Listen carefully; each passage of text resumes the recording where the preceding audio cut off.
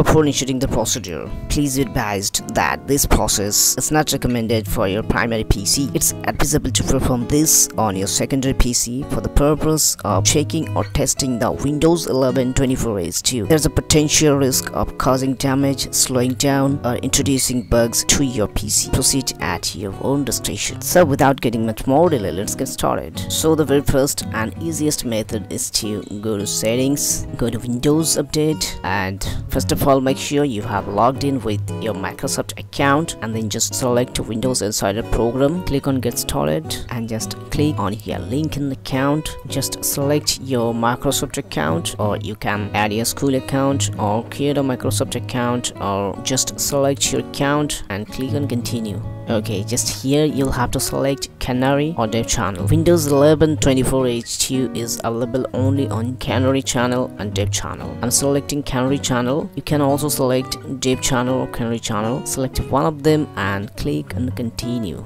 It's showing some warning, you can read them, but click on continue. Just click again continue, and now you will have to restart your PC. Click on restart and your PC will restart. After restarting your PC, click on the start menu and go to settings. Again go to Windows Update. After restarting my PC, you can find Windows 11 24H2 over here to download and install option is there. Okay, in some cases if you are using unsupported PC, it may not install on your PC, and in this case I have another way to install Windows 11 24H2 on your PC. So first of all, just open your browser and search for Windows 11 download. Open the very first link, download Windows 11. Here you will find Windows Insider Preview. Just click on here, select the very first option, Windows 10 11 Insider Preview. On this page you will have to click over here and just sign in with your Microsoft account, and just scroll a little bit. Here you will find select your edition. Just select Windows 11 Insider Preview Canary channel, that is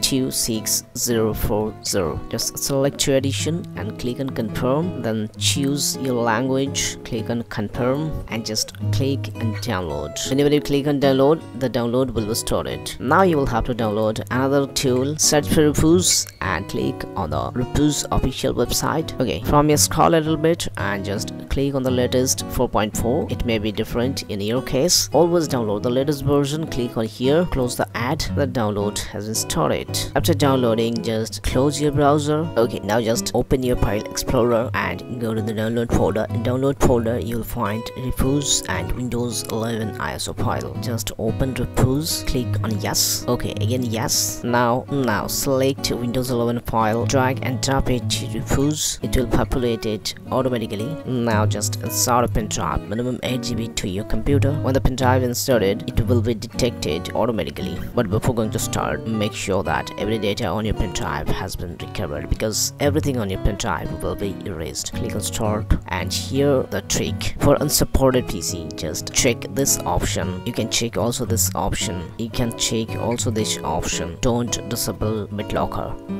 And click on here, create a local account. Here just keep your name as whatever you want. Just click on OK, click again OK, and just wait a few minutes here to complete the process. So when the process is completed, it will show ready. Just click on close. Now you will have to restart your PC and access the boot menu of your PC. To access the boot menu of your PC, you can refer to this photo, otherwise you can search on Google. Now from the boot menu, just select your pen drive and hit enter. On this screen you'll have to select your language and time currency format, then click on next. Select keyboard layout, click on next, and here are 3 options: install Windows 11, repair my PC, and launch the legacy experience. It's the old UI to install Windows. We will select here install Windows 11 and just check this box. I agree everything will be deleted, including files and apps and settings. If you check this box, it will erase everything, means delete including files, apps and settings. So I will check this and click on next, and just click I don't have a product key, and now select your Windows 11 version. I'm selecting Windows 11 Pro and click on next. Click accept the terms and conditions. Okay, now on the screen it's showing an allocated space 100 GB. Please note that to install Windows 11 24H2 you will need minimum 52 gigs of space on your hard drive. After selecting the drive, click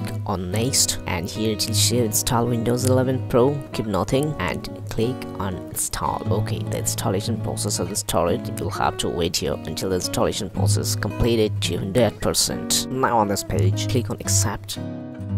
Congratulations, you have successfully installed Windows 11 24H2 on your computer.